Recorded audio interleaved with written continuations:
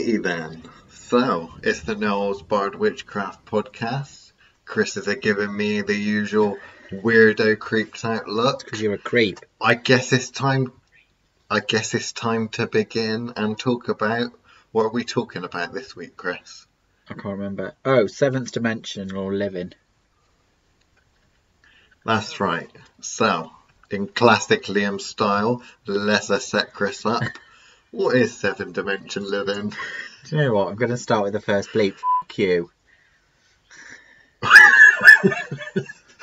Okay, so wait a minute. Wait. So we've named the podcast Seventh Dimension Living. It's been in the podcast document for ages. All I'm simply doing is saying, can you give us some information on what might be in this podcast, what it might be about, and you've just basically sworn at me. Do you think that's a nice way to behave? I mean, what have I done? Well, you've just been you, haven't you? So that's the problem. Right. You is you. Anyway. Isn't that like racist or something? No. Racist against Liam's. You're a prejudice. What? You're prejudiced. Boy karaoke goers. You don't like me for me, and that's bad. And you ought to be arrested or something. Okay. Right? Because my feelings are hurt now, and much like I know from the last lawsuit I was in, it's not about what you meant to say, it's about how those words were interpreted, which I still can't get right. I still really don't understand that. If I say something and there's no malicious intent behind it whatsoever, and yet they're offended just because they're offended at fucking everything. Yeah, okay. Then I don't know. Anyway, Seventh Dimension Living, that's the name of this podcast. How did we arrive at that kind of a name? What spill the beans on what this is all about. So, is this one the Hitchhiker's Guide to the Infinite? Is that what this one's called? Yeah, that's it. Yeah, that's it. Hashtag Seventh Dimension Living. I think that might be the tag that goes with it. So the idea was looking at what human life or magic would be from the perspective of higher spirits. And by higher spirits, I don't mean those stupid angels. Oh, I thought you meant as spirits that were on the weeds. Oh, no, not those kind of weeds. No?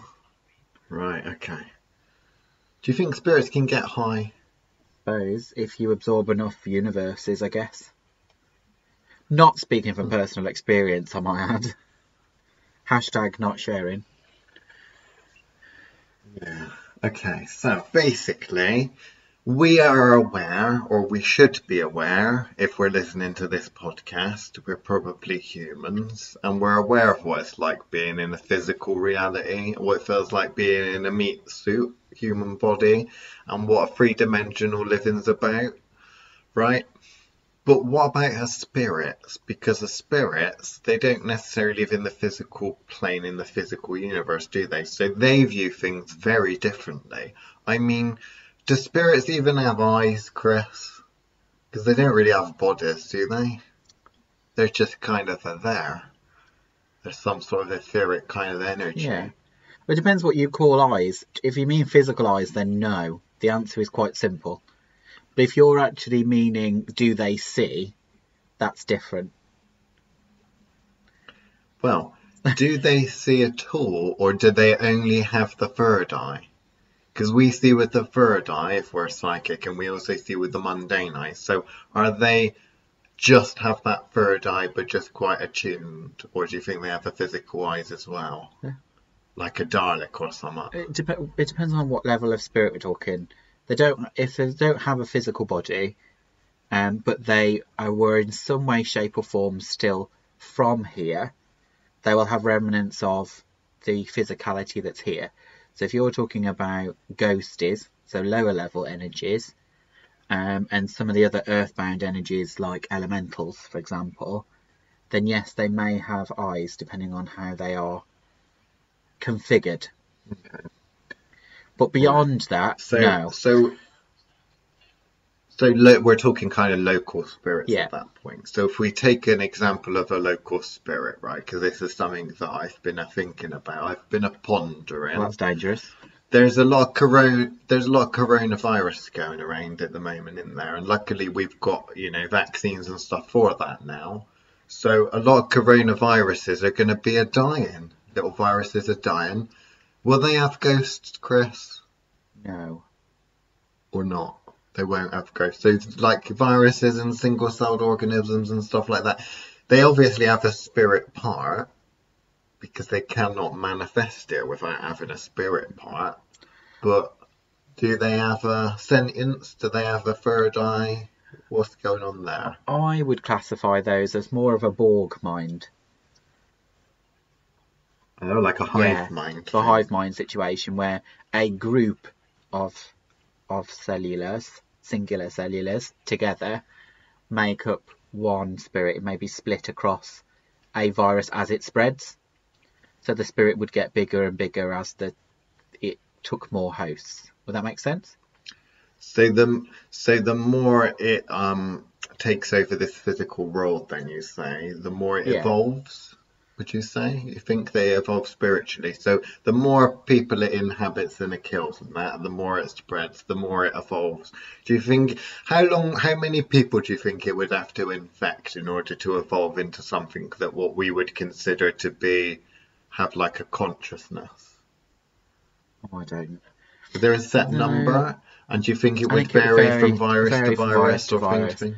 You've got to think with something like with a lot of viruses as opposed to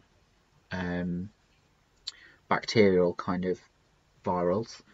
So you're going to be thinking there's actually DNA and shit in there as opposed to, or at least RNA, if nothing else. So, there is coding structure there. So it has the potential to hold a larger body, if that makes sense. Yeah. Okay. Right. So I think we might have lost a couple of people likely. Maybe at this point. So let's rewind and reverse and set things up again. So Hitchhiker's Guide to the Infinite.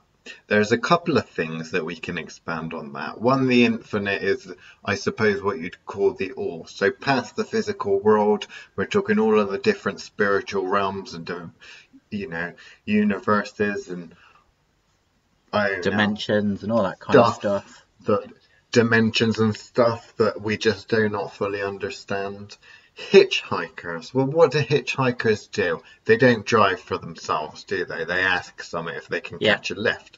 University gap year students that go off abroad and want to take the ayahuasca, that's what we is talking about. Hitchhikers. That's what I call them, hitchhikers. Because what they're doing is they're trying to take these drugs and that to get to a higher spiritual plane, a higher spiritual level. But they're hitchhiking with the ayahuasca spirit. They're not actually getting there themselves. Now, we can come under fire sometimes from traditional witches and the like who say that we think that hedge witches are all about the getting high in the lark. Well, some of them are. And that they cannot do it without taking the drugs. But that's not true. We don't actually think that.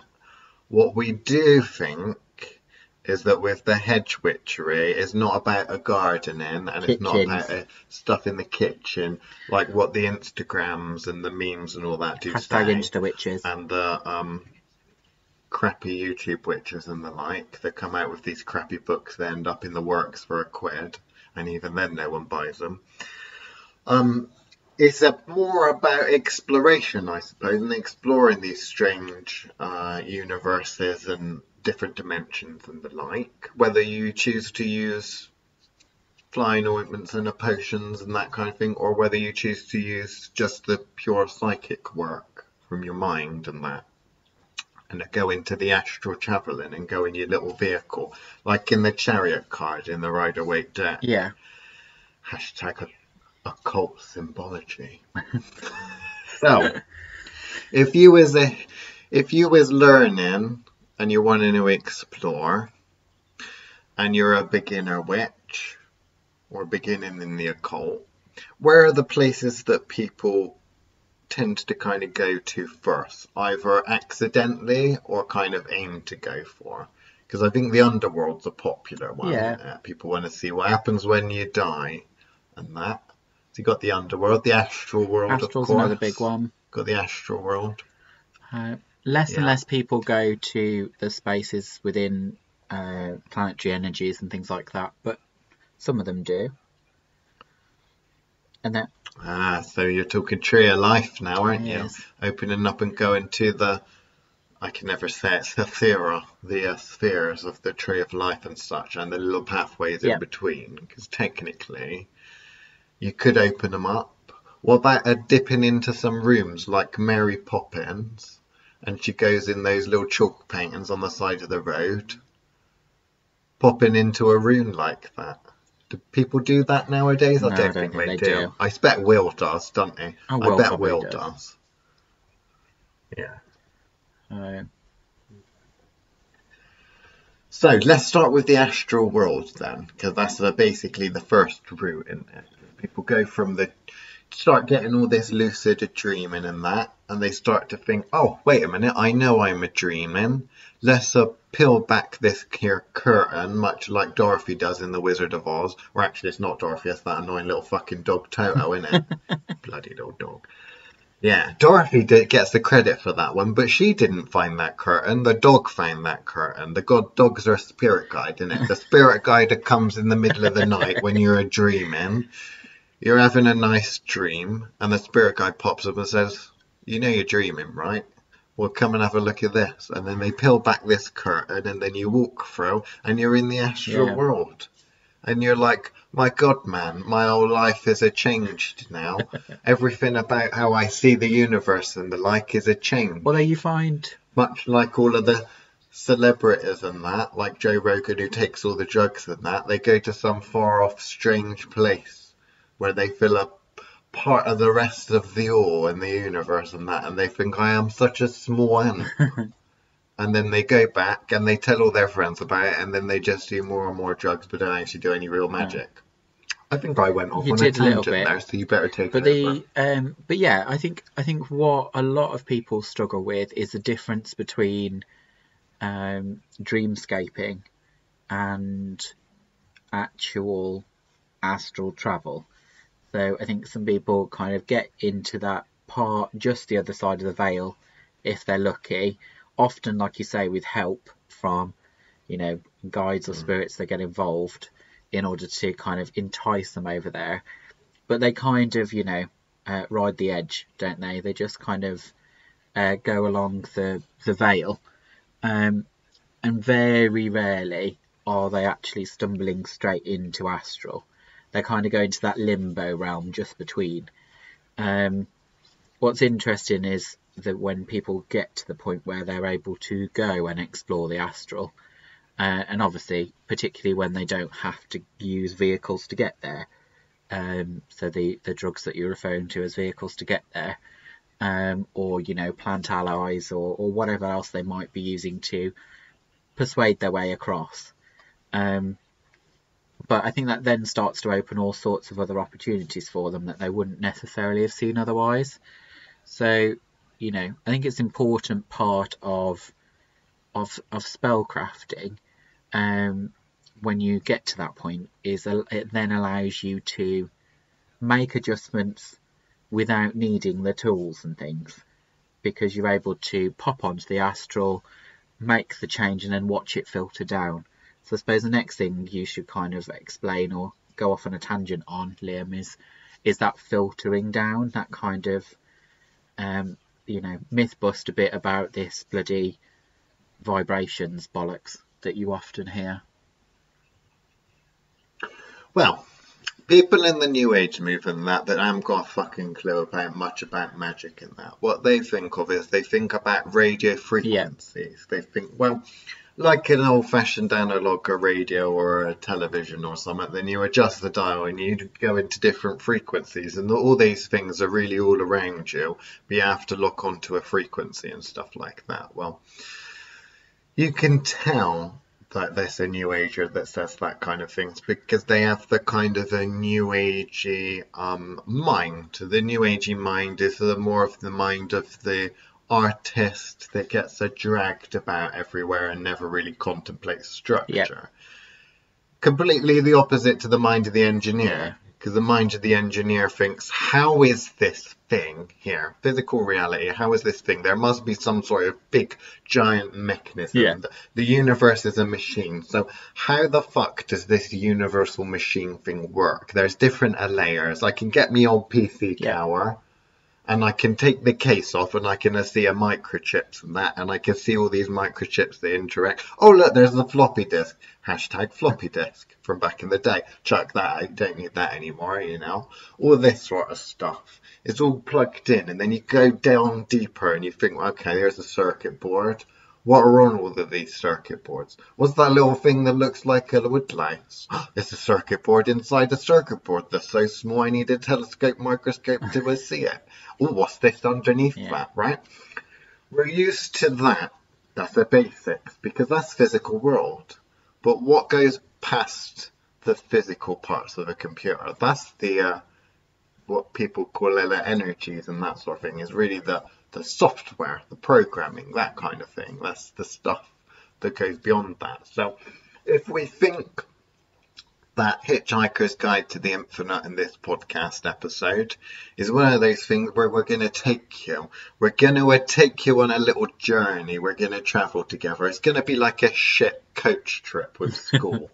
Back in the day, where you go to like Bygones Museum or some crap like that. Not where you really want to go, but somewhere which is approved to take school. So it's got to be some bullshit museum, ain't it? We're going to go on a little trip, everyone, podcast listeners and fans. Should we take them on a trip, Chris? I've got nothing better to do. Into the astral world. Into the astral world.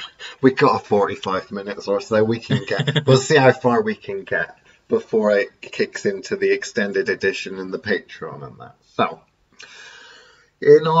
what we're talking to you now is your conscious mind, your kind of personality, okay? That is in your physical body and in your brain and stuff like that. Now, it's very uncomfortable for some that experiment with this, because if we get some, like, I don't know, tweezers and stuff and poke about with your brain, we can in fact change your personality. It's very uncomfortable for a lot of people because they don't like the idea of the fact that they are essentially a machine and that we can turn them into Mr. Hyde by changing a few things in the body. They think, oh, but I've had an outer body experience. I went off and I am still the same personality. So how can it be the fact that it's the body that is changing all these things when I am out of my body? Well, that's a great mystery and one that we're not going to talk to you until it's the Patreon time, because you've got to pay us. You've got to pay us for this information. But just go with it, right? So, what we're talking about now is if you think about this physical world and how your personality, your consciousness is exploring this physical world. If you peel back the layer of the physical world, really, you're peeling back a layer of the brain and the mind, so it goes more into the unconscious. So this is where you do. Where you do that brilliant iPhone one. I like that analogy. Yeah. Okay. So if your physical body, right, is your iPhone, the iOS, the operating system, is your conscious mind.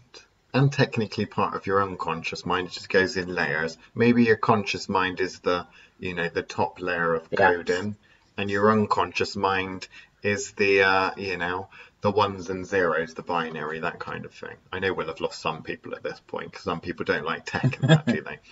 But outside of your iPhone, because what people don't understand is that all of your emails, they're in the cloud.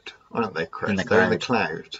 And people, my nan, Auntie Beryl and my nan, they look at their phones and they say, well, my email's on my phone. And I say, well, your email's on your phone because it's downloaded on your phone, but it's also in the cloud. And I can pick up my iPhone, my conscious body, and I can tap in if I know the code, or just brute force attack my way in, which is more my cup of tea. I can read your emails. But how do you do that? How do you do that? I said, I go through the cloud. I'm in the cloud as well. Yeah. So what is this cloud? What is this cloud? Well, that's something that we're going to delve into. So let's start going and peeling back the layers and get into this cloud. So if you are currently in your physical body, your conscious mind, when we go into a dream state, we are starting to bridge to the unconscious, which is still part of your mind, but it's just that little step further. Getting to the next stage, what you need to do is you need to combine your conscious mind and your unconscious mind so that they're on the same page, and apply a certain amount of energy to manifest somewhere else beyond that. So it's kind of like on a hitchhiker. When we used to go on those really crappy school trips and that, what we'd have to do is go in our coach, which is our physical body and our conscious mind. We'd have to pick up the stragglers from the other fucking school down the road that were too cheap to hire their own fucking coach. Group of 5 or 6 people and teachers and that. We had the school with the money. There was a poor school down the road. We used to let them come on our coach trips, right? So we were picking up the straggler, which is the unconscious mind. So we're coming along and bringing that. Don't shake your head, Chris. This is genuine golden nugget shit, right? You can tell it's golden nugget shit because it kind of makes sense, but doesn't really make sense, and people won't be able to retell this afterwards. They won't be able to tell someone else. So what's that podcast about? That's I don't fucking know, but it was good. So anyway, so we want to get to the astral world because that's the next step on our journey. Now, you are in the astral world because it's another layer, you see. Everyone else is also in the astral world. Bitches, you don't own the astral world. You might own a part of it, but you don't own all of it, okay? Now, in order to get to that astral world, in order to astrally project, because that's what a lot of people want to know, how do you astrally project? Your astral body is already there in that world because you're already part of it. It is already a part of you. It's already there. What isn't there is your conscious mind. So what you're trying to do is you're trying to transfer your consciousness, your conscious mind, your personality stuff, in out of your physical body and into your astral body. That transfer is what people struggle with, don't they? Yeah, so like I said, when they're dreamscaping, it often has the appearance of that's what's happening. So people are kind of like, oh, I'm switching from here to there. Well, that's what you're doing with collective subconscious. So what you're capable of doing during dreamscaping is manipulate in some ways what is available to you in your subconscious, but also the collective subconscious, what's available to a certain extent, the cloud, locally speaking, with other people that you've connected with, are available for that dreamscape to do. What they then struggle with is then fully manifesting on the astral. So in order to do that, to fully cross over into your astral body, so that's actually taking your energetic body, one of your energetic parts of your energetic bodies, out of your physicality and into your astral body.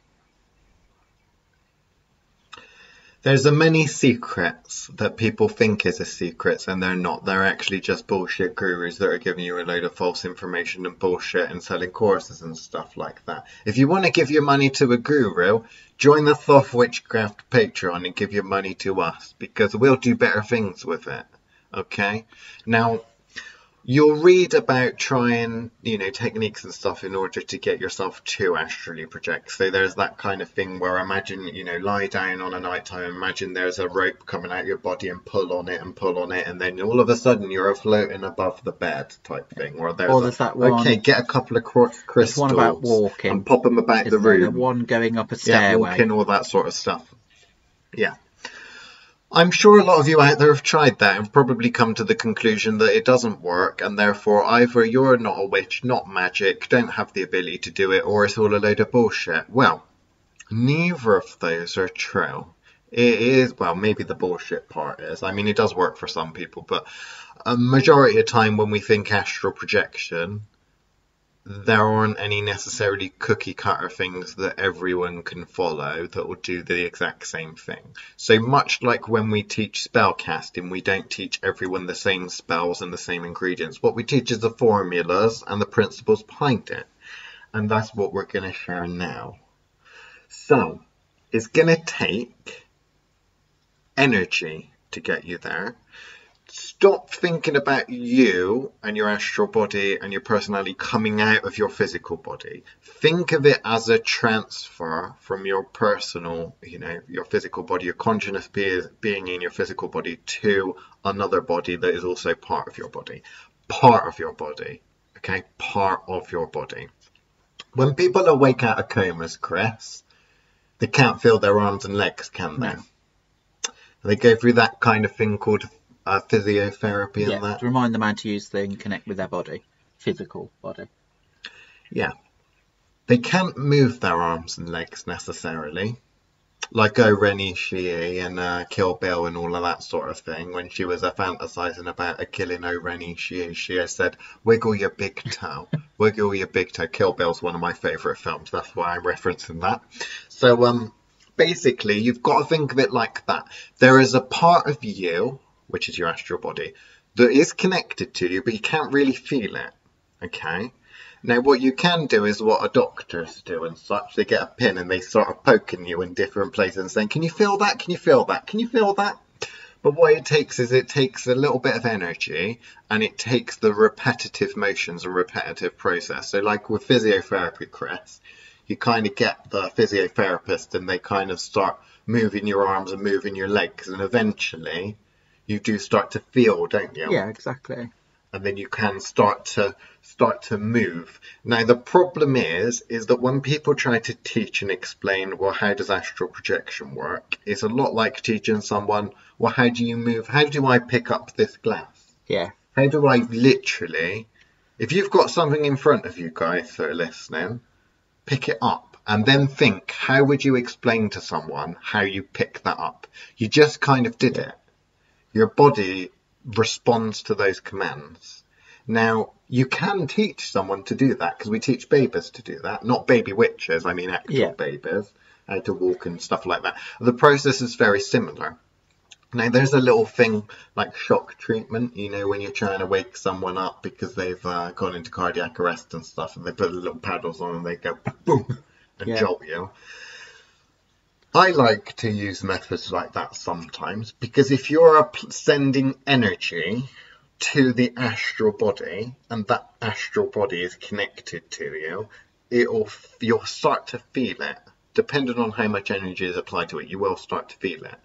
So, because what you're doing is you're sensing energy and you're sensing another body that you're transferring consciousness in, it's difficult. Some people will be able to feel parts of that anyway. So like when we're talking about magic and stuff like that, we're actually talking about a lot of the time higher level curses and stuff like that, puppet dolls, they all connect to that astral body. So if someone or something is affecting that astral body, you should be able to feel it somehow. Not everyone has the same sensitivity though, of course, do they, Chris? And that's kind of what we try to push people to expand as quickly as possible, really, because how are you supposed to know when someone is working against you or an entity is arriving from a certain direction? They're not going to necessarily do it on the physical plane. They're going to do it on spiritual ones, in which case, because that's where they're moving and that's where they exist. So therefore, if you are unaware of what is going on out in your spiritual bodies, you're then starting to think, okay, well, how am I supposed to, one, protect myself, and two, know that that is clean too. Like, I think that's the one that bothers me most, is that's where all that negative crap sticks to it, like, chewing gum on your shoe. If you don't notice that that's happening, it's already filtering down to your physical body before you're aware of what's going on in your energetic ones. And I think that's the kind of main reason we like people to expand into that as often as possible when they are learning from the beginning. Yeah. So we're basically out of time for the regular podcast. Now we're going to go into overtime and really delve further into this, and we might even at some point even go past the astral world for the Patreon. So goodbye, regular listeners.